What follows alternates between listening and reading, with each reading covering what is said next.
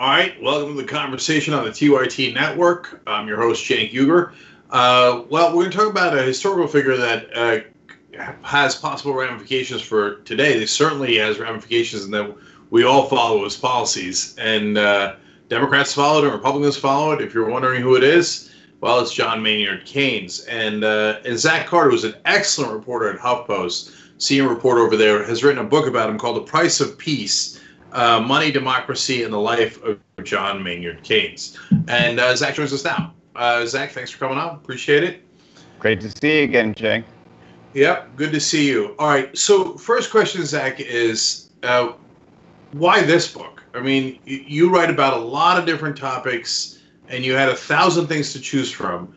Why Keynes? I ultimately think that Keynes is a philosopher of crisis. We think about him as somebody who most people encounter Keynes as the guy who tells governments to spend money in a recession, right? To build up big budget deficits, to lift economies out of depression. But I really think there's a lot more going on there. He's a philosopher of crisis, and this is an age of crisis. And the way that he thinks about societies on the verge of calamity, I think, is really essential to the way that we engage reality in our own time. Who was he as a person? Well, Keynes comes from a very upper middle class, sort of casually elite background in British academia. His father is an economist at Cambridge University. He grows up around Cambridge, and he has all these friends who are similarly elite, but not necessarily financially comfortable elites. They're people who come from enough money to get to Cambridge University, enough money to think about art and leisure and ideas and aesthetics as things that are important in life, but not people who are so comfortable that they can just ignore the financial realities of the real world. And so when they get out of Cambridge together, they're all kind of stunned. They're like, okay, what do we do? How do we make ends meet? And they decide that they're going to make ends meet by writing books and partying together. And it's really quite a scene. It's called the Bloomsbury set, and Bloomsbury is sort of one installment in this international milieu that is part of the sort of leisure class, we might say, of the turn of the century. So there are installments of this in St. Petersburg in Russia. They're in Paris. They're in Frankfurt and Munich and in New York. And the London version of this is Bloomsbury. And Keynes is really one of the luminaries in this set. His other friends are people like Virginia Woolf, one of the most famous English writers from the 20th century. And they just sort of hang out and write things to each other. And they're not famous. They're not world-renowned artists or aesthetes or anything at this point in time. But they think of themselves as being world-renowned artists and aesthetes at this point in time. And yet it's not until the world really comes into crisis that John Maynard Keynes really makes a name for himself. So he's almost 30 years old. He's more than 30 years old, frankly, before anyone thinks or cares about his economic ideas. He's mostly just this guy who hangs out in a particularly, artistic neighborhood of London with people like Virginia Woolf talking about books. Yeah, this leisure class sounds amazing. But he did at least care about other human beings and certainly cared a lot about inequality. But so what's the brand of economics that he espoused and that wound up taking off, and why? Well, Keynes is a complicated guy. He starts off as this devout servant of the British Empire while it's going to war. So he really makes a name for himself during the First World War. As the guy who manages the British Empire's finances. And it's a complicated thing for him because he's against the First World War. He thinks that this is a bad war. He thinks it's about nothing. He thinks it's about imperialism and that these things are bad for the world, and he doesn't want to be part of it. But he's also very good at managing finances, and he's always wanted to work for the British Treasury because he sees that as being very prestigious. So he's conflicted. The economics that he develops, the real innovation he has within economics is sort of seeing the economic system as a whole as being different from the economic decisions of individuals. So he gets to this realization as a result of being sort of an imperial manager during the war.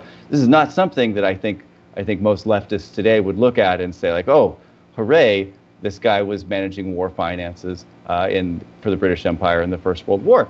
But he ultimately develops this set of ideas into, he combines it with his much more deeper philosophical commitments into a way of thinking about how to manage society as a whole, which says, look, if you want to avoid calamities like the First World War, you have to do things to take care of society that allow people to feel like they are taken care of by the state.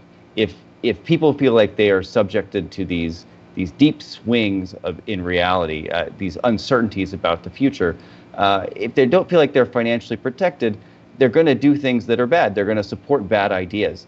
And so he ends up supporting, a pretty robust welfare state and the alleviation of inequality as a sort of way of protecting the world against international conflict, which he viewed the First World War as sort of like the worst thing that could ever happen. He wanted to keep that from happening again. Yeah. So he was right on a lot of counts. It was up until that point the worst thing that had happened. It was largely over nothing and imperialism. When the British government went towards protecting its own citizens more from those calamities, it remained a vibrant democracy. And when the German government couldn't do that and they had an economy that was in shambles, they built a war machine and started a war that was even worse. So he was proven right on a lot of counts.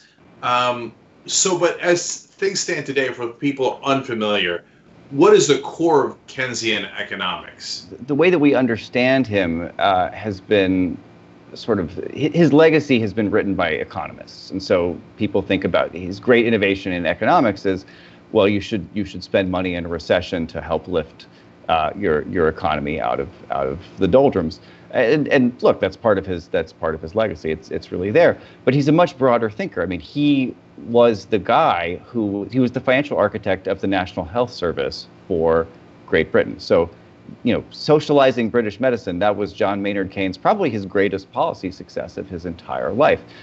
He did not wake up every morning and say, hey, I hope people will someday remember me and think about deficit spending. He wanted to think. He wanted people to think about economics not as a science of money and numbers, but as a way of taking care of societies to protect them from the kind of disasters that he saw in World War I, and frankly, I think we're seeing right now in COVID-19. This type of calamity, aside from all of the technical disasters that the Trump administration has perpetrated, this disaster has been bad because we have not taken care of our society in a lot of other ways that I think John Maynard Keynes would have said, look, if you protect society from bad things are bound to happen. Bad things happen all the time. But if you have a set of sort of shock absorbers for ordinary people, then the things don't have to get that bad once the calamity arrives. Here's a guy who was in favor of government spending, nationalized medicine, and was deeply concerned about inequality and needless wars. So what on God's earth are we talking about when we say Republican presidents also are believers in reality of Keynesian economics? Yeah, it's a tricky thing because he lived for so long and he wrote so many things for so much of his life that there are people who can pick and choose different things from his life and legacy and say this is the thing that mattered. But look, he was an imperial manager for the British government in an era of constant violence and war. So if you want to run an empire and run up big deficits with military spending, you can turn to Keynes and say, look, this guy says that running up big deficits will not bankrupt our country, and we can afford it. And that's what Republicans have done since, from Eisenhower forward, really. The Korean War, with Vietnam under Johnson, and Johnson's obviously not a Republican, but Richard Nixon's escalation of the Vietnam War. Clearly under Ronald Reagan and George W. Bush and Donald Trump, we've been spending an enormous amount of money on wars and cutting taxes for the rich. And under Keynesian economics, that doesn't necessarily lead to economic ruin. It doesn't make your economy stop functioning. And so they have a point. But I think someone like John Maynard Keynes I think certainly John Maynard Keynes himself would say that that's still appalling. Like, why would you do that? Why would you organize society in such a way? He wanted people to be able to enjoy the beautiful things that his friends in Bloomsbury enjoyed: art, literature, love. He had no interest in war. He was trying to stop wars. We find out all about that and more in the book The Price of Peace. Zach Carter, thank you for joining us. We appreciate it. Thanks for watching this free clip of the Young Turks. Don't forget to become a TYT member today. For more exclusive content, join now at tyt.com/join.